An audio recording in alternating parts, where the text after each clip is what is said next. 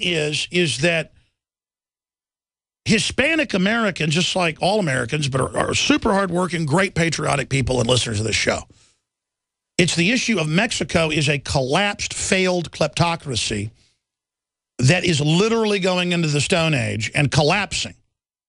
And then we're supposed to, I mean, yeah, the French had Texas, and I mean, it's the Six Flags of Texas, folks. The Russians had California.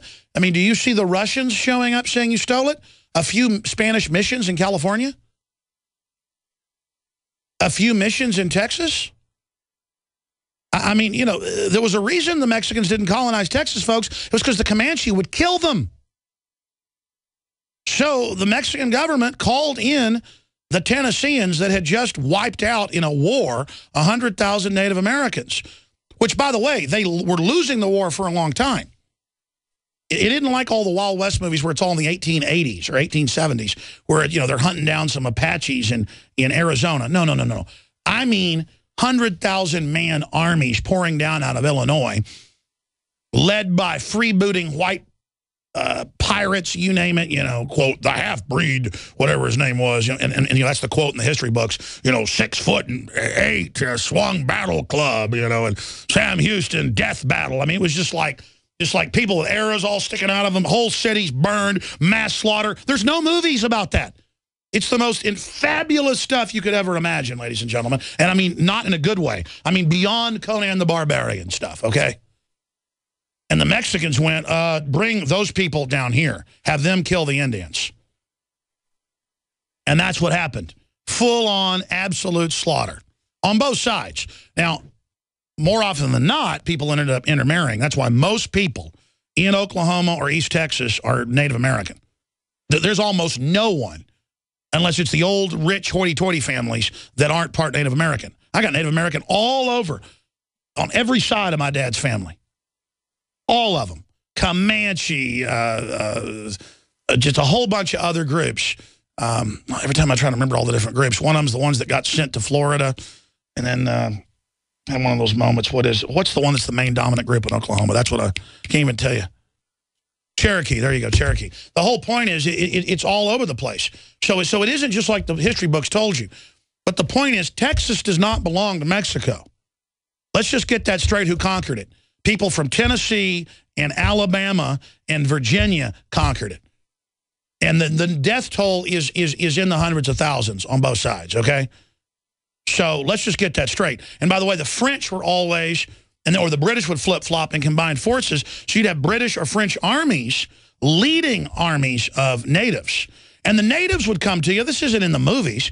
And I'm not demonizing the natives. This is the history.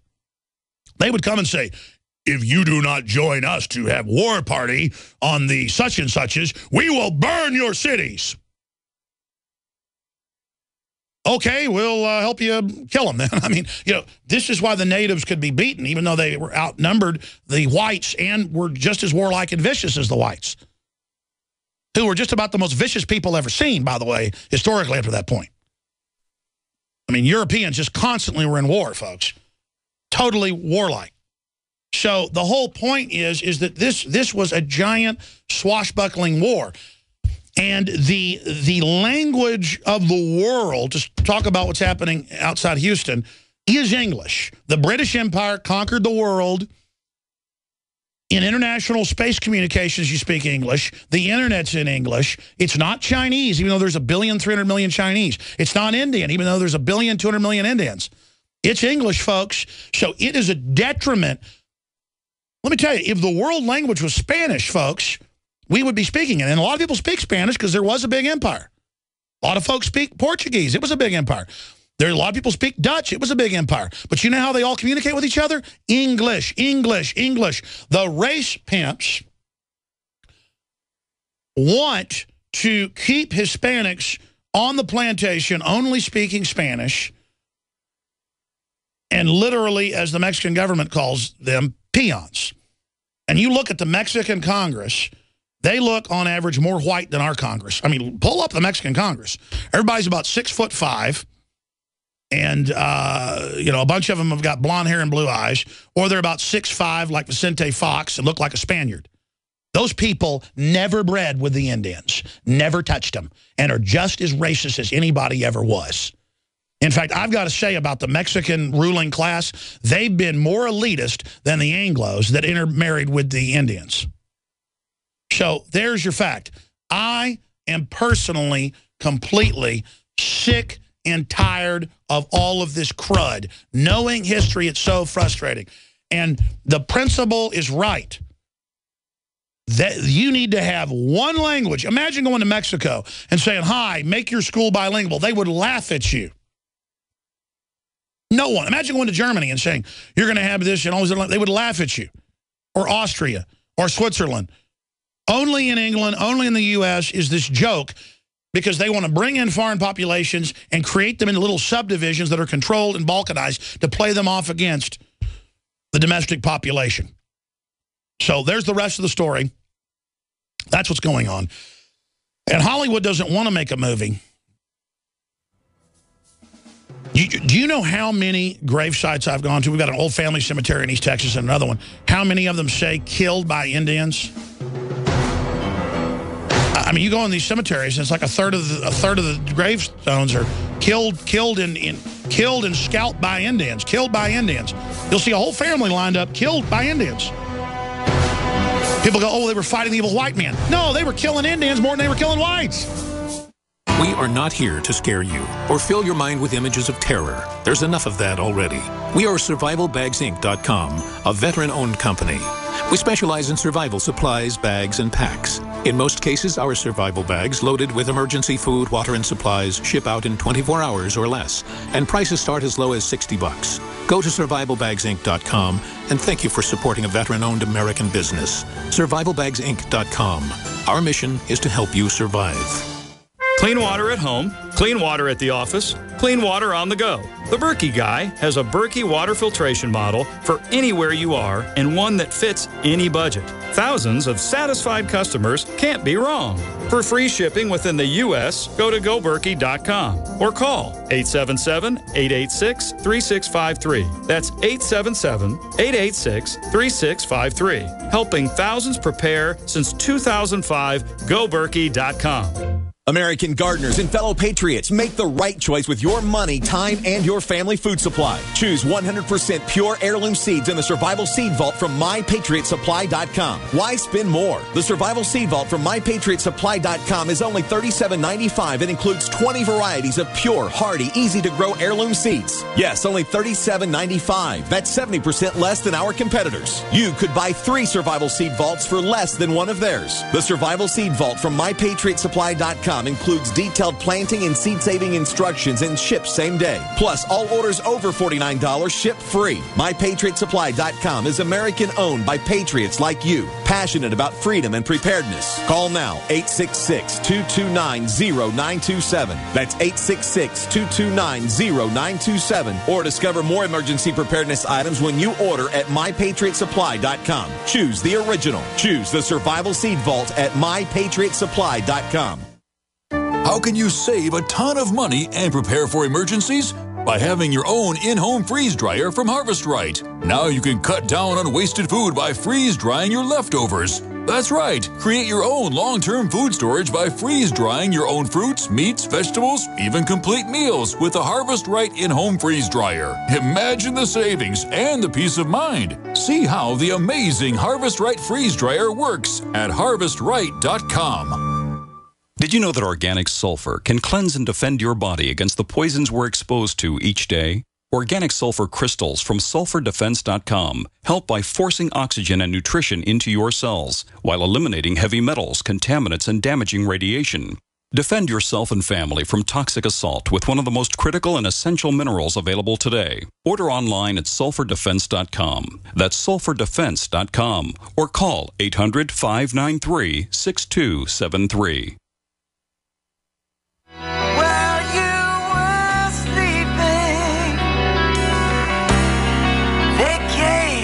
Took it all away.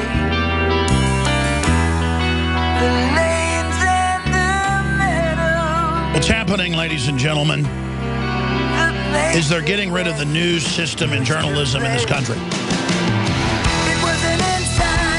They got mainstream media to discredit themselves by selling out. Then they lost their viewers. Now they're being basically shut down and turned to cooking shows on CNN and MSNBC. And race porn. And government worship porn.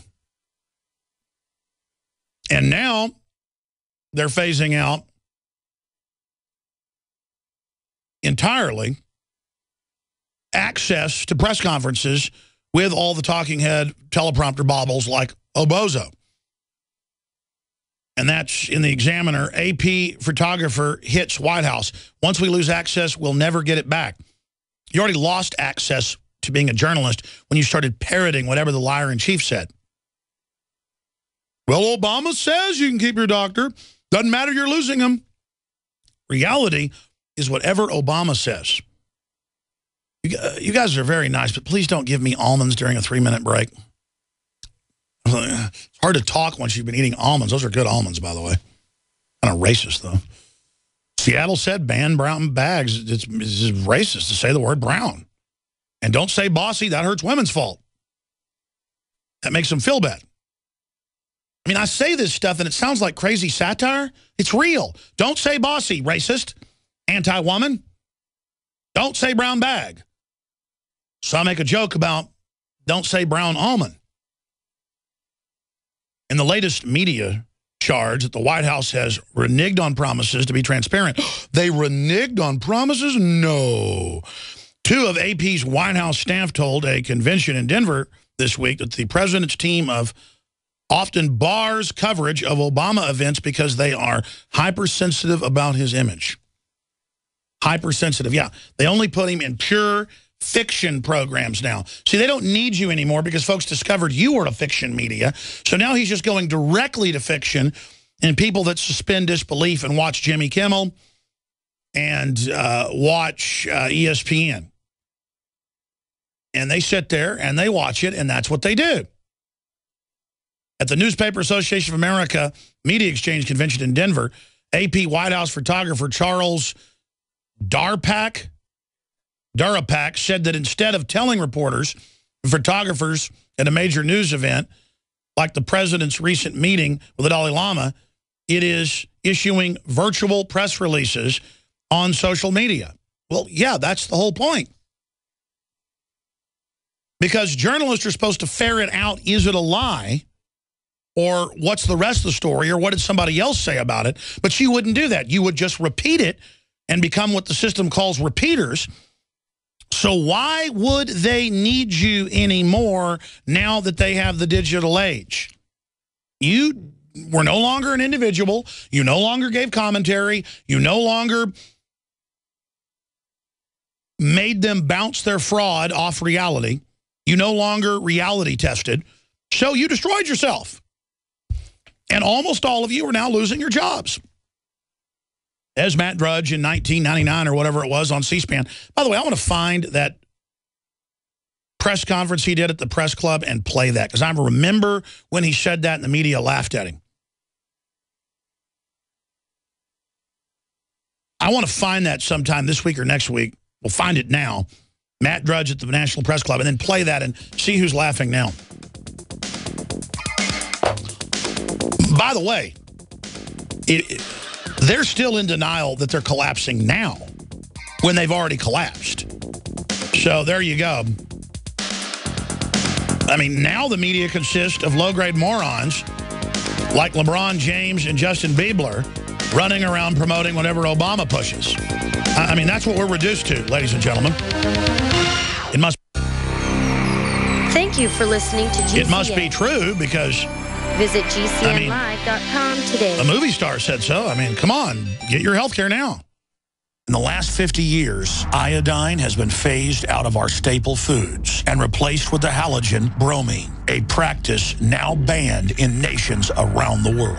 Guess what else is in the halogen family? Fluoride. Ladies and gentlemen, Alex Jones here. In 1924, the federal government did the right thing and encouraged salt producers to add iodine. It's the good halogen on the periodic table, and the results are on record. Reports documented a 15-point IQ increase in areas that had previously been deficient in iodine. Bottom line, iodine is important. Unbound, clean, in a glycerin base. Nascent iodine was the answer for myself